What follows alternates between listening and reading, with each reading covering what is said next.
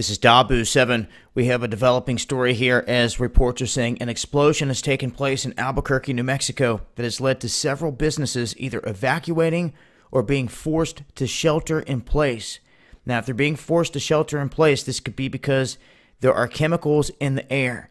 And this is the main reason I want to put this alert out there. All too often we see events where these plumes are released and people downwind are not given a prompt warning. Now they're saying an explosion occurred near Central Avenue and Coors Boulevard. Investigators are on the scene working to determine what caused this explosion.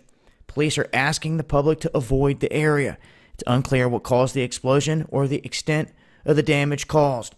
So as of right now, I just want to put this word out and let it be known that if anyone is within this region and you're downwind of this, you might want to shelter in place.